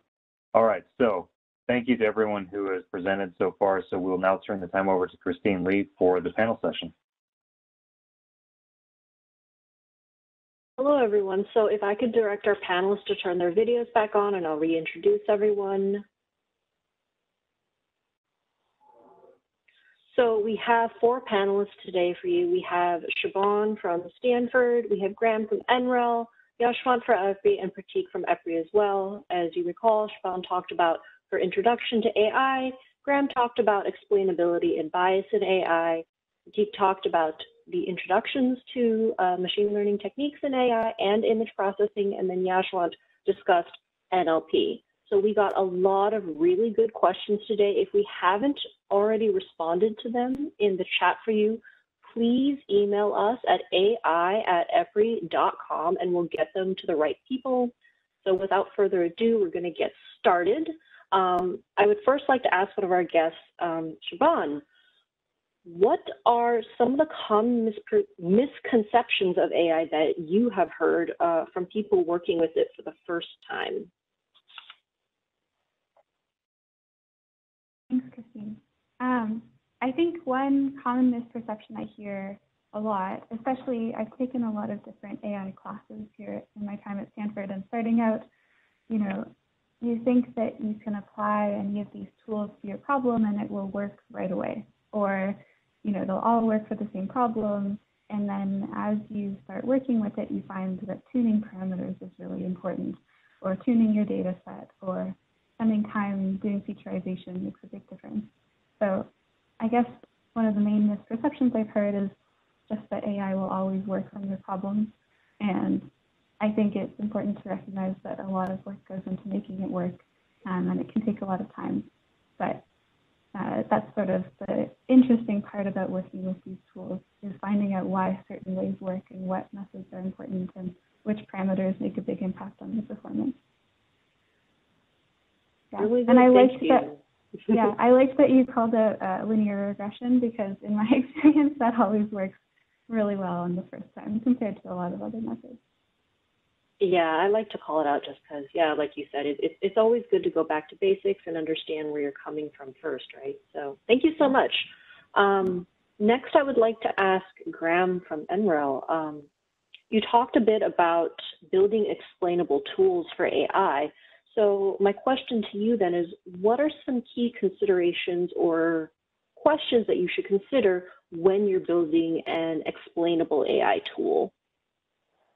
Awesome. Yeah, that's a good question. And thanks for asking. So I think at a high level, there's a few bullets to kind of keep in mind. I think I mentioned some, but when you're thinking about explainable AI and you want to be able to create a model around that, especially if the model doesn't exist yet, if you're creating a model from the outright, you have kind of a different platform to start, as opposed to if you're trying to make a model that already exists explainable. So that's definitely something to keep in mind there. But for both of those, I think for myself, a really key important question is who is being explained to? You know, who is that stakeholder? It's again really important because they'll have a certain expectation of what is a proper explanation in context. And again, that example is like if it's the developer themselves or the machine learning modelers, the types of explanations that they want or need could be very different from a subject matter expert or a decision maker that exists downstream. In conjunction with that, thinking about, you know, what are the reasons for the explanation or what types of explanations are needed. So what questions am I really trying to answer here? What is this explanation going to enable? And really at what stage of the model development? Is this helping me tune a model, you know, debug or steer something that exists? You know, those explanations can help me change things on the fly, as opposed to, I really want to be able to understand a complex decision that's made at the end. I don't want to change the model in any way. And with that, it's once you kind of answer those things, and you have the model in question, obviously, then you can kind of ask, you know, what methods can be used to enable this type of an explanation?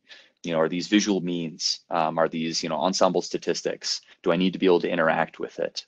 A lot of those types of questions and methods can then come into play, and that's where the taxonomy that I mentioned kind of comes in of binning specific types of questions with specific techniques to kind of enable that explanation. So. Great, thank you. I really like that you brought up the type of audience that you're trying to look at. I'm personally a very visual person, and so for me, having a visualization is always really good, I mean, regardless of what the technical topic is, right? Yeah, Excellent. likewise. Yeah, thank you. So I'd like now to direct a question towards an EPRI panelist, and I will pick on Pratik first. So you had talked a bit about image processing. I haven't worked with it very much myself, so do I need to be a machine learning or deep learning expert to scope out an image processing project? Yeah, that's a wonderful question, Christine. So I think as a project manager, you know, you don't really have to have an in-depth knowledge. I think it's really necessary to have an introduction to, you know, what image processing is and what are the techniques that are generally used, so that, you know, you can yourself identify who's selling snake oil versus who means a real deal. So once you have that background in image processing, I think there's multiple free data sets, free services, free APIs from various providers that allow you to just integrate that into your own systems.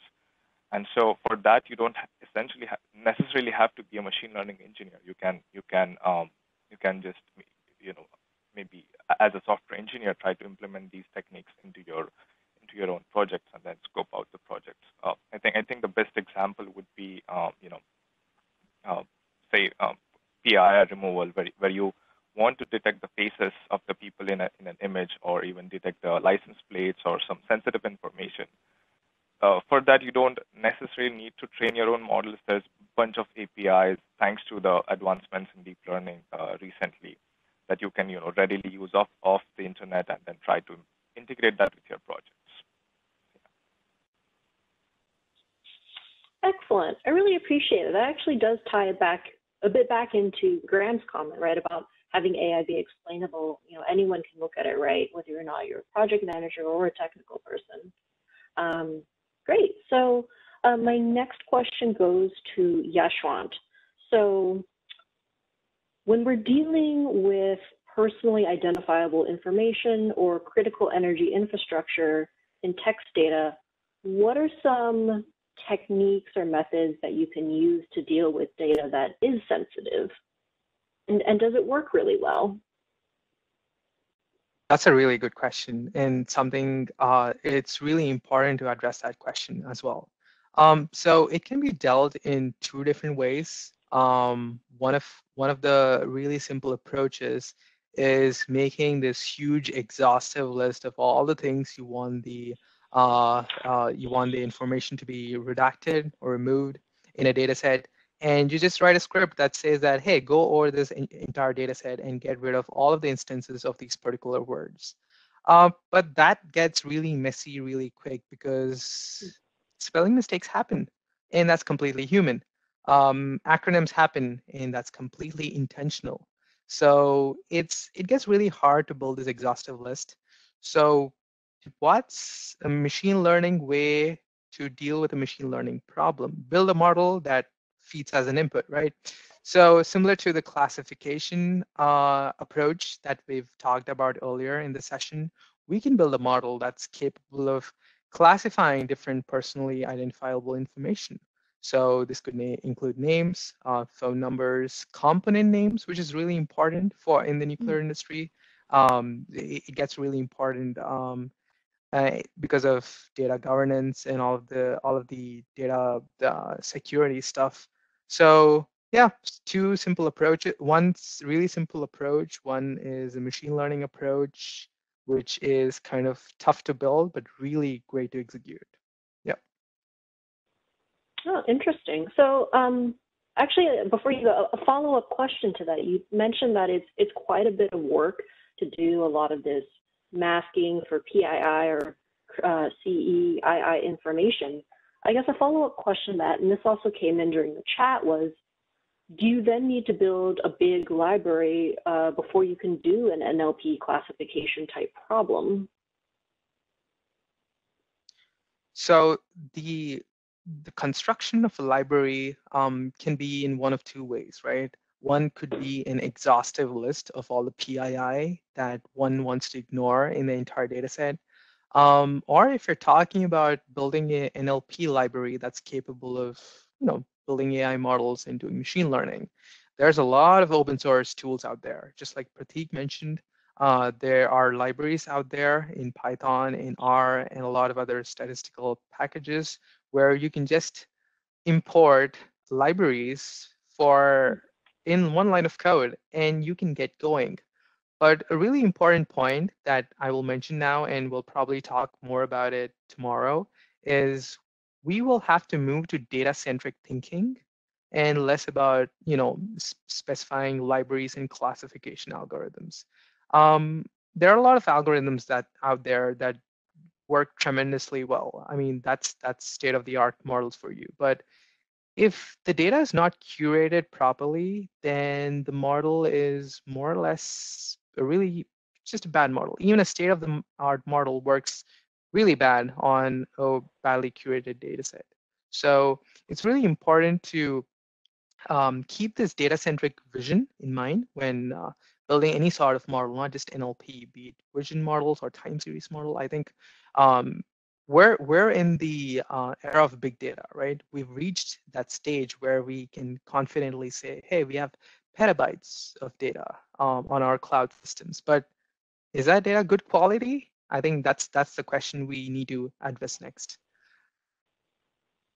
Yeah, really good. So following up with that, talking about data quality, I talked about it a little bit in my presentation, but I also wanted to ask Graham as well because he talked about bias. I was wondering if you could expand a little bit more, Graham.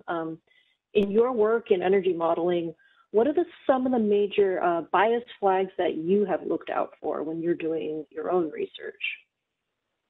That's a good question, and definitely a rabbit hole that we can go down. But yeah, I think outside of like the normal like technical limitations, like if we're talking just on the data side, not on like the model implicitly, like making sure things are coded properly, etc. It's probably this slippery term of confirmation bias to some extent, where we expect a certain type of outcome And we may not see that when we generate a certain type of a model. You know, it's like, oh, that's interesting. I wonder why that didn't happen. And sometimes that's because, you know, maybe we were incorrect in assumption and the data is actually telling us, you know, what's really happening. But other times, you know, maybe there is a piece of that, you know, the model could be incorrect.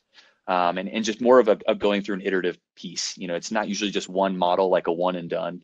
And now, yeah, this is exactly what's going to tell me the answer here. It's, you know, taking your data sets, I think expanding a little bit on that cleaning process. You know, that's generally where most of the work is done. You know, garbage in is garbage out. And I think like if you can spend the time to get quality data and make sure, for example, if you're modeling a distribution connection with a transmission system and you want to be able to do some predictions or forecasting, you know, that your features that you're getting, if you're looking at, you know, reinforcement learning, for example, to kind of drive these types of systems, that you're capturing the right amount of data to be able to do those things. And the fields that are available to you, whether this is synthetic data or not, could be biasing outcomes. You know, if I'm ignoring a certain variable because some of it's missing, and I just choose to delete them, for example, as opposed to try to find another method, that could easily be biasing the types of actions an agent may be taking, for example. So that cleaning process or the data, you know, management process and engineering process is definitely where a lot of bias can come into play if we're not careful. Okay, great. Thanks so much. I think we have time for maybe one more question. So I'd like to bring it back to Siobhan. You had mentioned clustering is one of your favorite AI tools, and it's actually one of my favorite as well. I guess then I would want to ask you, why is it that clustering is one of your favorite AI tools? Thanks. I'm glad to hear it's one of your favorites too. I think it's so interesting because it can find patterns in the data that I wouldn't have seen without using those tools. So a lot of other models look at, if you think of supervised learning, you know, you have a model, you have an understanding of the inputs and outputs, but with clustering, it's just looking for patterns within this data set, and often it gives really interesting insights that I think end up being really intuitive, but somehow also surprising. I'm often surprised by the patterns that show up and say, oh, these go together, that makes so much sense. Or, you know, there's these are the distinct types of groups that we find. And I think that, I just think it's exciting. Find surprises in the data. Yeah, I like it a lot too. I really like how some of these unsupervised methods, I mean, because they are unsupervised, can find, I guess, unsupervised answers and things that you wouldn't have normally seen in the first place. Okay, so let's see. I'm taking a look at some of the questions. A lot of good questions came in. Again, please email us at ai@epri.com in case your question didn't get answered. Looking through, let's see. Okay, so here's a good question, and this might be a general question for the panel if one person wants to take it. When using a learning AI model, so this might be more of a reinforcement type question, do you have to save or store the user information or feedback in order to achieve the learning effect?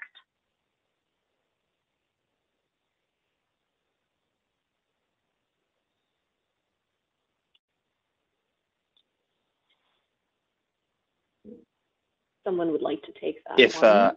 Yeah, I'll take a stab at that. Go ahead, Graham. I'll preface it with I'm not a deep RL expert by any means. Tomorrow, you're actually going to see a number of really great examples from a colleague of mine who can probably go into more depth with that for sure. But to take a stab at it for now, depending on your training process, I think, again, usually your agent is going to be learning in sort of a gym type setting if you want to take the analog. And that data is really going in to learn a type of a function. So it's not attached to the model when it comes out. And this thing is then actively able to have its own, based on the reward paradigm, based on how you're going to reward it and what types of actions is going to take place in the environment. It's able to just learn that function. And then when you want to deploy that in the real world, however you give the rewards or however you want that agent to learn in the space is how it's going to actually proceed forward. So the data isn't attached to the agent or the model in at least that kind of a context or that setting.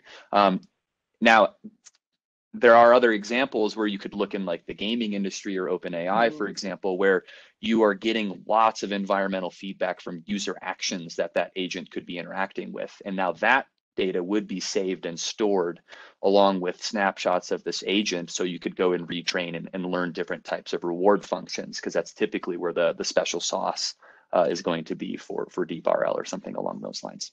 Does that help? I think that answers kind of the question, but stay tuned tomorrow for some good examples into that as well, how the training takes place.